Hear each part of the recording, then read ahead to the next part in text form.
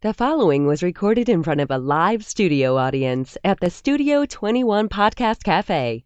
This is the United Podcast Network.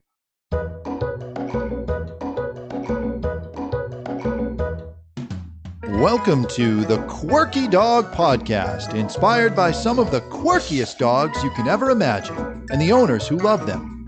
This podcast is brought to you by the quirky couple themselves, Scott and Jess Williams. Their aim is to educate and entertain. Here's Scott and Jess. All right, guys, welcome. We have an exciting show for you in store. I'm super excited about this one. We have a very special guest and his beautiful wife. But first, we're going to start with the quirky tip of the day. And it is. The quirky tip of the day is to follow our very special guest on Facebook. His name is Omar Von Muller. He trains all animals for movies, and it's really awesome. And you can also find them through Von Muller Shopify. So we will put those links in the description of this post also, but check him out. I'm sure you've seen his dogs. You haven't necessarily seen him, but we're super excited to have them here today. So you've known Omar. Why don't you do a little intro for us? Yeah, I first met Omar, I don't know, 15, 17 years ago. I was at a Schutzhund club, and Omar showed up with some T-shirts that had artwork he had done for the Schutzhund training, and they were really cool, and I got a shirt from him. And then shortly after that, I was having trouble with my dog, and nobody at the club could help me. My dog was highly reactive. I had put a lot of work into him, and someone said, this woman, Larry Hansen, that I know, said, why don't you go see Omar and see if he can help you?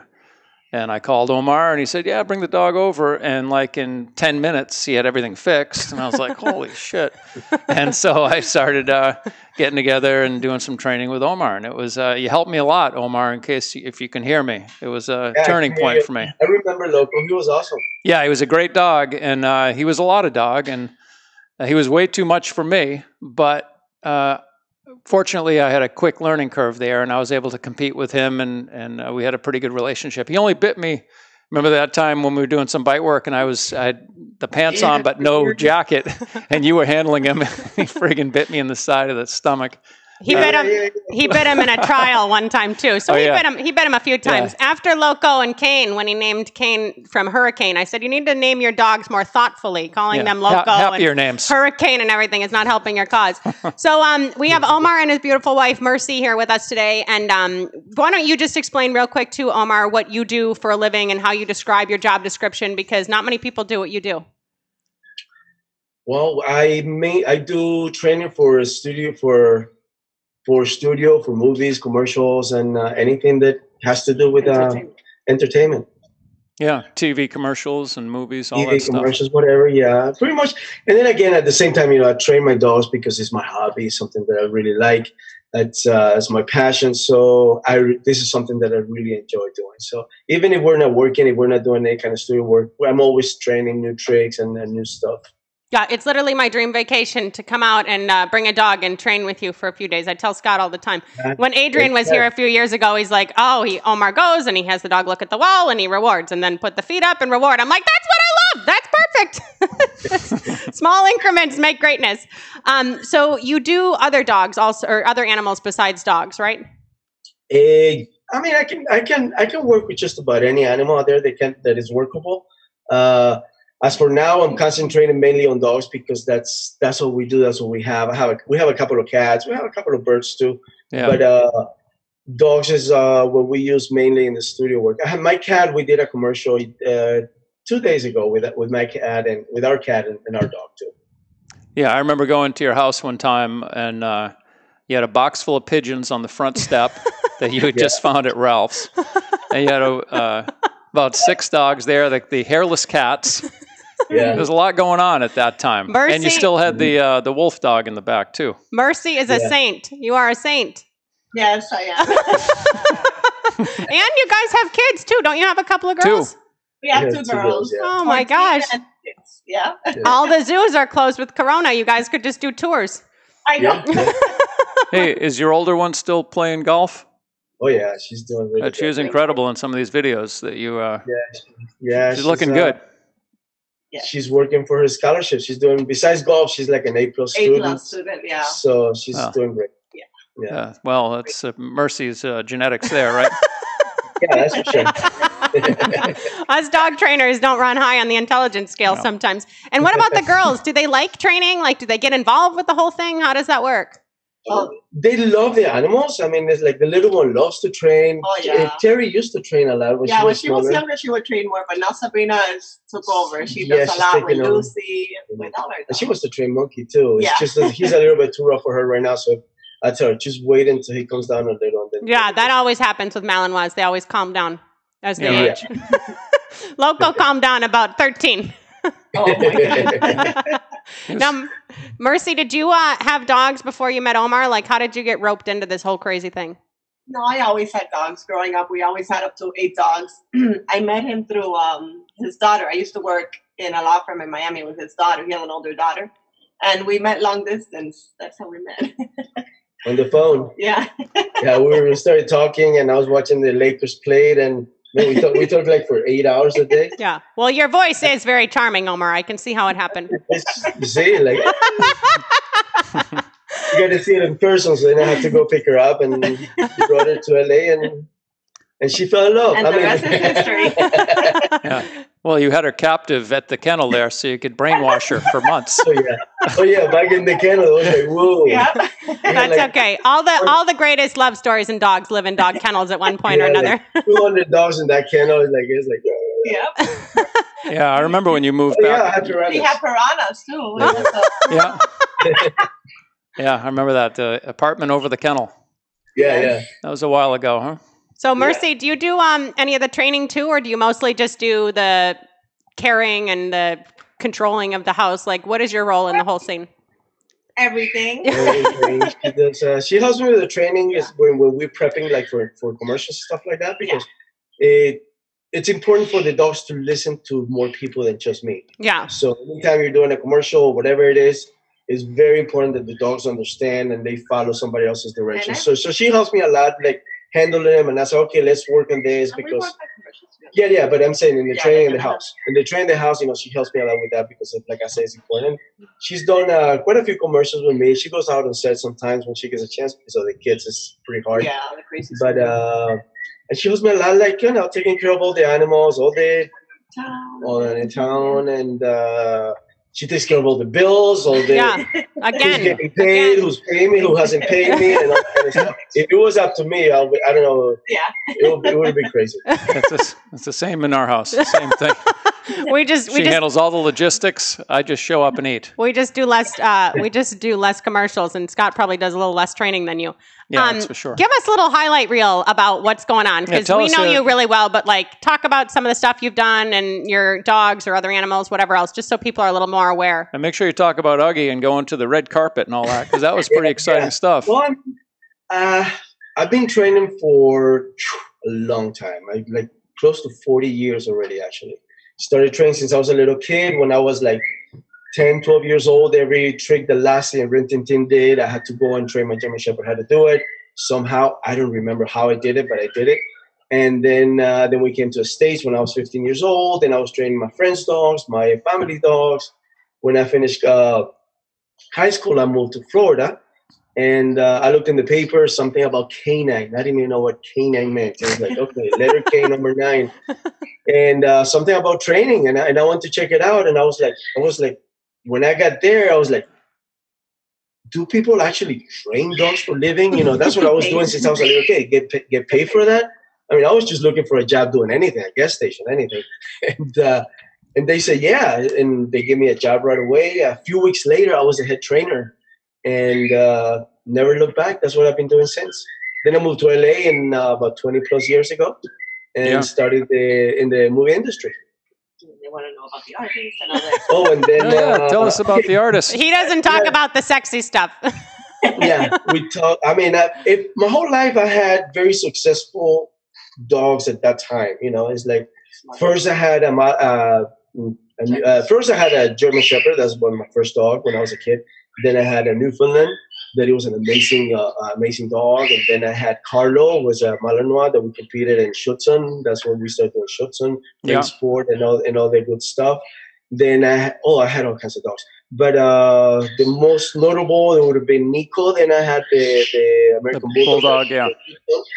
and then I had then I had Andy. That's the one that I started the movie industry. Jack Russell. Yeah, did Orange County with him. Yeah, we did.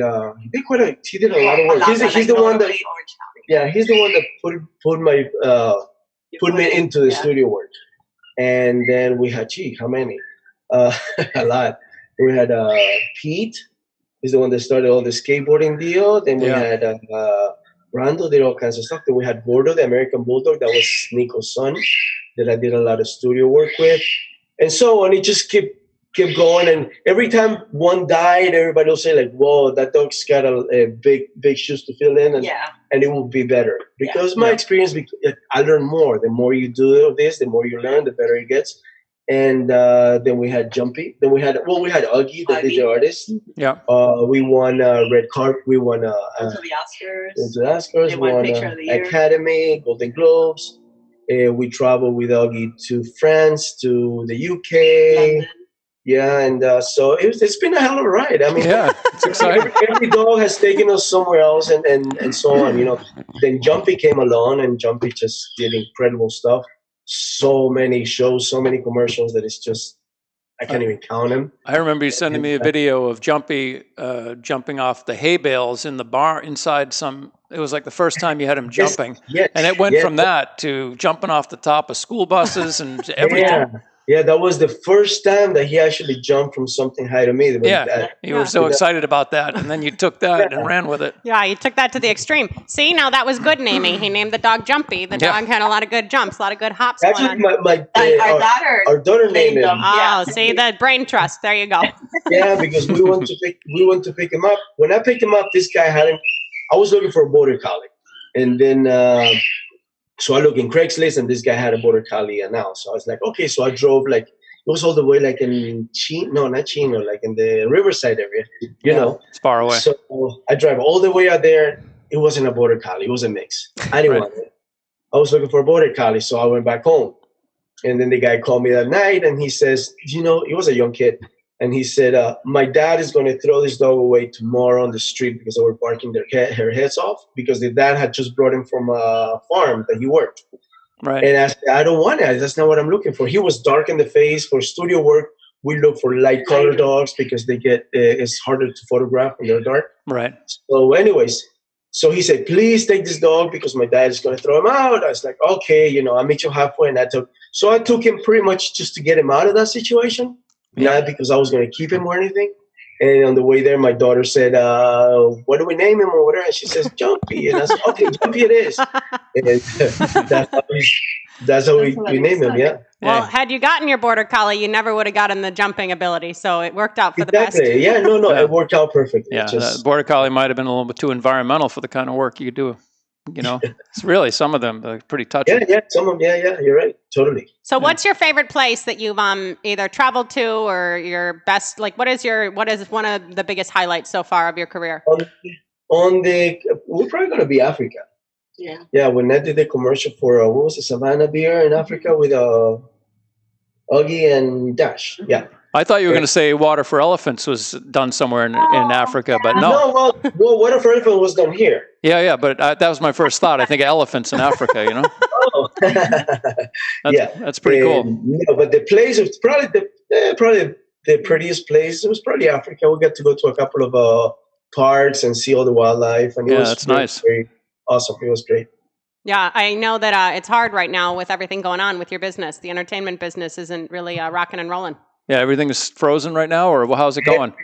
Everything is shutting down. We have two. We have one coming up this weekend that it might cancel because we had like 6 already that canceled. So yeah. We have 2 more suppostly on the but they're there, but I'm not counting on those either. Yeah. Well, I know that you said that if you had a job, you wouldn't be able to do the podcast, and earlier this week, I knew you'd be here. Well, we'll find the silver lining somewhere. And then I was kind of wondering, just out of my own curiosity, if you had to get back into like competitive sports like today, I know that you'd never do that and you're living the dream life, but what sport would you pick and why? That's a really good question because I really like just about all the sports out there. That's You can have a top 3 if it's going to be too hard to pick one. The top 3 would probably be something like ring sport, Schutzen, and believe it or not, I would love to compete in agility. And the reason why is because I would love to train a dog to do it on his own. You know, like not running next to him, just by whistles. In your case, the dog would have to do it on his own. You know that. I would have to be like just sitting down here and go left, go right. I would love to train a dog like that with that type of control. Yeah. But otherwise, Schutzen is a great sport. It's a very precise sport, and it's come a long way since I was doing it. Yeah. So now they have all that fancy healing you got to adhere to. But you know what? I've had my fancy healing 30 years ago. When I had my Malinois, that's the way my Malinois used to work back then. And if you look at videos in Schutzen in 1988 or somewhere around there, yeah, it was the obedience and all these exercises. The dogs were just dragging, like you barely saw a dog wagging the tail. Right. And my Malinois was in the highest drive that you can imagine. You know, up and down and marching with the teeth out. Your dog ruined it for everybody else. Now everyone's dog had to look like that. You know. Oh, it's fun. That's the fun part. I'm just kidding. There was so many different things that we did back then, and that his name was Carlo, and all the training that we did was strictly games and toys and frisbees, and it was completely against what everybody was doing back then. Yeah. Were you working with Al Benuelos then, or was it after with the Bulldog? No, that's when I came back here. Carlo was pretty much retired by then. Yeah. Okay. But I did meet Al in Florida when he went to the Nationals in 1990, I think it was, that I competed with Carlo, and he competed with his dog over there. And but anyways, it was just a lot of fun. I don't know how much time we got on this, but the Schutzen, the tracking that we did with back then, we did it with him retrieving the articles. Yeah, you had it off leash, right, for the tracking, or but we did it retrieving the articles is something that. Oh, they don't do that. Yeah, now they got it down with the article between their. Well, no, that's a funny thing because that's what everybody thought it was. But when I read the rules in 1988, it says that the dog could retrieve an article. Oh, as an optional way to do it. It's an optional thing, and I remember it was like, shit, that's easy. My dog loves to retrieve. Yeah. So I taught him by hiding the toys on the ground. Yeah. So it was not like the way we do it now with the hot dogs and treats. Nothing. I didn't train none of that stuff. It was strictly hiding the toy under digging a hole, hiding it, and that's how he learned. And when he will get to the article, he'll bring it to me. He was happy and go to the next one. You know. So, and the judge was going to film me because like he was retrieving the articles. Yeah. And I told the judge, "Have you read the book that you wrote?" Yeah. And he went back to the trailer and he's like, "Oh no, you're right. You can retrieve the articles." And do you guys get your dogs, like, I don't know about over time, but like the dogs you get now, do you try to get them as puppies or it doesn't necessarily matter? I try to get them as puppies. Yeah, I like to put a strong foundation on them. I believe that the first year should be very strong foundation on the training, and then it's a smooth run. You know, after the first year. Yeah, you know how to communicate with them. They know what to expect from you. Exactly. Exactly. Yeah. So does he training 24/7 drive you crazy, Mercy, or is it nice to have him out of your hair half the time? Half and half. Yeah, she tells me, you're obsessed with it. I was like, no, it's not an obsession. It's that I need to get it done. The dogs they only live so many years. And I believe that the more time that you spend with them is very productive. You know, if I wait a 2-day or 3-day not to train my dog, then it's a long time. It's a long time. So it's an everyday thing. Yeah, and the more you do it, the better you get. I remember when I was doing some trick training with you with Kane, I guess, I don't know, 10, 12 years ago, whenever it was, you would give me homework. You know, I wanted to do tricks, and you'd say, okay, do this. And I'd say, how long do you think it'll take me to do that? And you said, maybe 3 days. It would take me like 2 weeks to get it looking really good, you know, because it's just so far out of the realm of what I had been doing up to that point, you know. Yeah. What else do you guys have there? I hear some birds in the background. You got birds, dogs, cats. What else do you have? There's a parrot, a cockatiel. Yeah, we have a cockatiel. We have parrot, 3 doves. Yeah, 3 doves. 2 cats. 2 cats. Our 9 that's it. dogs. Yeah, it's a little bit light compared to what it used to be. Yeah, it's actually really light. Yeah. Do all I used to have a lot of crazy pets. You had piranhas. I had piranhas. I had alligators, skunks, raccoons, foxes. Oh, you had the squirrels. I had lynx. I had squirrels. Yeah, a bunch of stuff. And you have a great piece of property now. How long have you guys had that house? You're in Lancaster, right? 6 years. 6 years now. Yeah. That's an awesome backyard. It's a nice place. Yeah, that's what sold me the house. The house was, the interior was for her, and when I looked outside, it's like, that's it. Yeah. It's really ugly. It has nothing but dirt and leaves, but I pictured, with grass and everything, and it was, that's what we turned into. And you put that dock diving pool in there too, which was pretty cool. Yes, I actually took it off because it was such a pain in the ass to clean that. That pool. It was crazy because we live in the desert area, so there's a lot of dust. So every time that you clean it, and then you get this wind storms, and it's all muddy. Mud in the bottom. That you have to vacuum all that stuff. So it's like I said, you know what? This year we're gonna do without that. I put grass on it, so we're gonna try to make it nice, for the kids in the back. Probably that's what we're gonna do. Like a little park for the kids. And now you have your American Ninja course. Now that you don't have the dog pool there, you have more room in the back. Yeah. Well, that's in this side. In the back, I don't even have anything in the back. Yeah, in the back we don't have anything. But you do have the Ninja course is on this side. Hey, I wanted to ask you, speaking of that Ninja course, where you have the dogs doing that, walking up the walls. Two of them parallel to each other. Did you start that after seeing that dog trying to look over that wall, walking his back end up the tree? Very good. Exactly. That looked. As soon as I saw that, I said, anything that goes viral, Omar trains. No, it's funny. Whenever you see a cool trick or a behavior that you like, you immediately start getting all your dogs to do it. Yeah. And you train crazy stuff. I mean, people don't even realize the types of stuff you've trained. So probably what is your proudest trick or your proudest thing that you've taught all the dogs to do? And Scott always says he's so impressed because you have this set of things and then each dog always does it. You know what I mean? Each dog does the 30 same behaviors, but and then you focus in. Replicate it is just amazing. But what's your favorite trick that you've ever trained? My favorite trick, it will probably be believe it or not, I think it's probably the skateboarding that Jumpy did. Yeah. Because it's really, it was really incredible to see that dog skateboarding.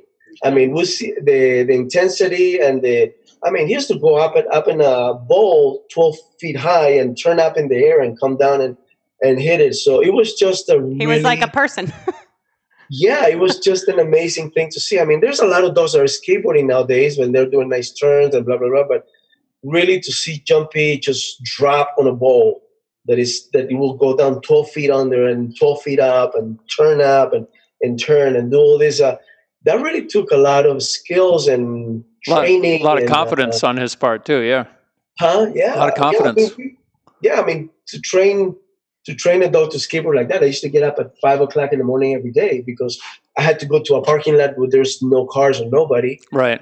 And train him. And then that same night, go to another parking lot at 11 or 12 o'clock at night because there's no cars or nothing like that. We got kicked out of so many parking lots. That was funny. and then go to the skateboarding parks. It was the same deal because, you cannot control the speed of a dog and you don't want him to knock down a kid. So I used to go to one in Van Nuys, somewhere around there that, what's it called? I forgot. That we used to crawl through the fence and go there before it opened.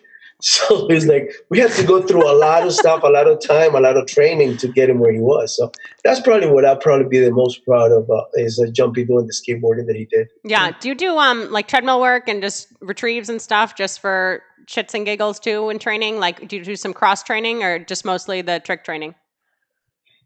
Well, it's a combination of everything. I like to use all different techniques for different types of training. And the question was about retrieving. Say it again. No one understands the body work that your dogs have, like the body awareness and the strength. You know what I mean? And the proprioception. He can do that. That looks cool. It takes massive muscle strength and everything else and coordination to be able to do these things that you train also. So from a cross training perspective, do you go do retrieves for 10 minutes outside of training? Do you treadmill your dogs? Do you have any kind of cross training that you touch on there or no? I do. It really all changes. I have usually I have a list. I don't know if you guys can see this very well. Yeah, well, the audience will be able to see it better than us. Yeah. Okay. So, but anyways, this is like a list of what Monkey's doing right now, for example, right? And there's about 55 things that he's doing. Yeah. So he's not a year yet. He's doing about 55 things. So I have like a dot on everything, and then I have the 2 dots on the ones that need work.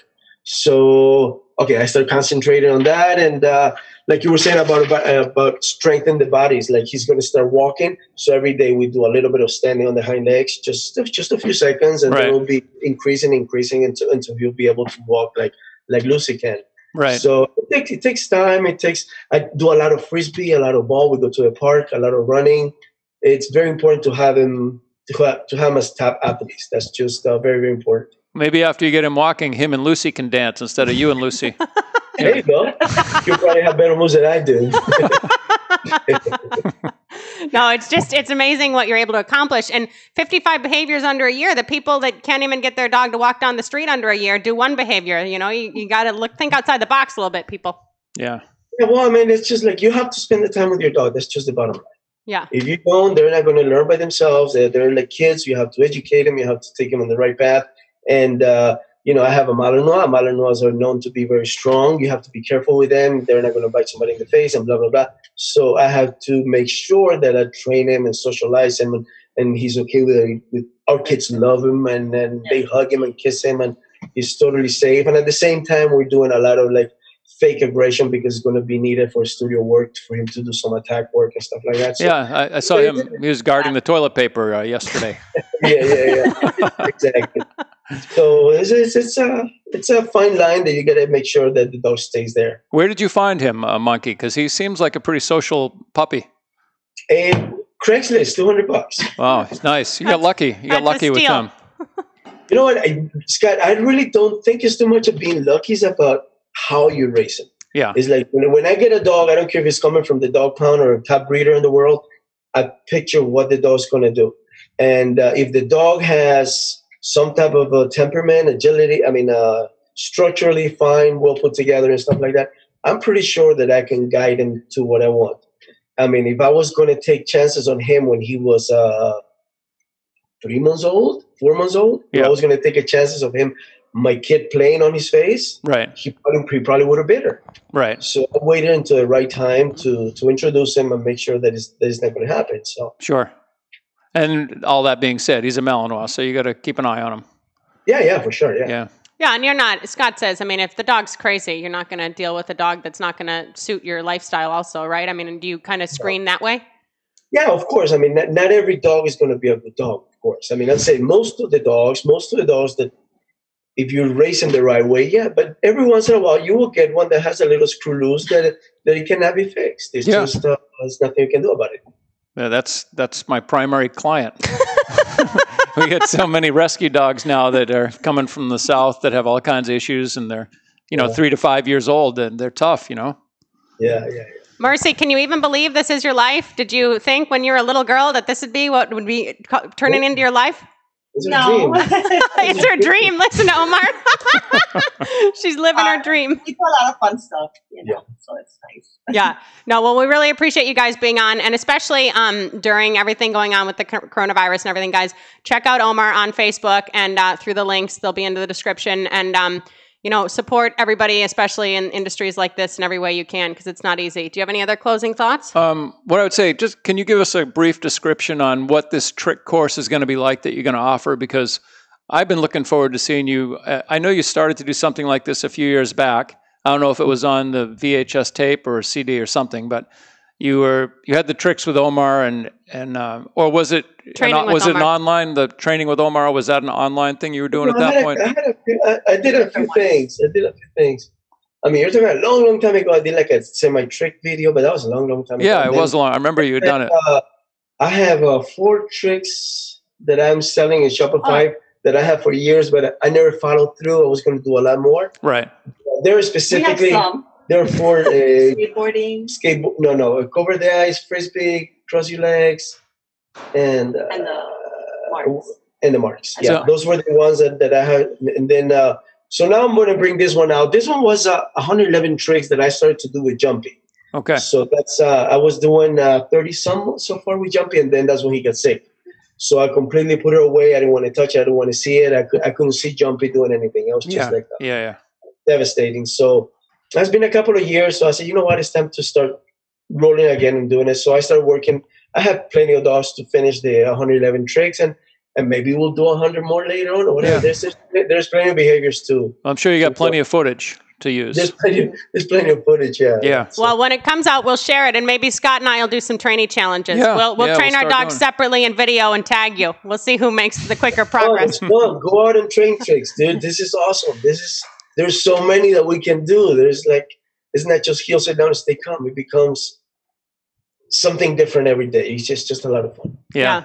Well, we appreciate having you both on. Good luck with everything out there. Stay safe and keep all those animals safe. And the birds seem like they quieted down. I don't know. I guess they're bored with us now. Oh, he did. Good. Yeah, I was going to say we should have taught the hold with the pencil because he was a little noisy, but now he's done. He felt like he wasn't represented well enough. Well, thank you guys so much for being on. I will meet you both in person one day, and we appreciate your time. Thanks, Omar. Good to see you again. And Mercy, thank you for coming on. All right, guys, keep it quirky. All right. Bye. All right.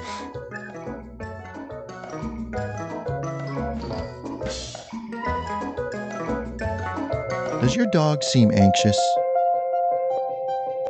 Would you like your dog to relax? Do you want to feel more in control? Would you like your dog to cooperate? HowToCalmYourCanine.com. That's HowToCalmYourCanine.com. The views and opinions expressed by the hosts, guests, or callers of this program do not necessarily reflect the opinions of the Studio 21 Podcast Cafe, the United Podcast Network, its partners, or affiliates.